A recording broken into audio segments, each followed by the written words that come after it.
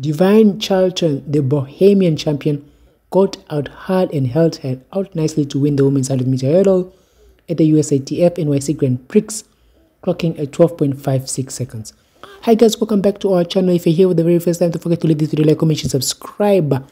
We want to wish Devynne Charlton all the best and congratulations to her on winning the women's 100-meter hurdles at the USATF NYC Grand Prix. She just clocked at 12.56 seconds. She held off a strong Alicia Johnson from the US, who snatched second on the line in a 12.58.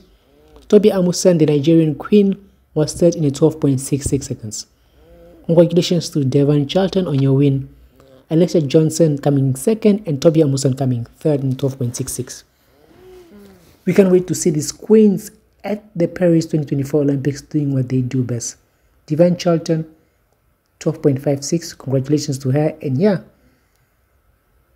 she's the world record holder in the 60-meter indoors hurdles. So yeah, that's Devynne Charlton, one of Bohemian's best ever.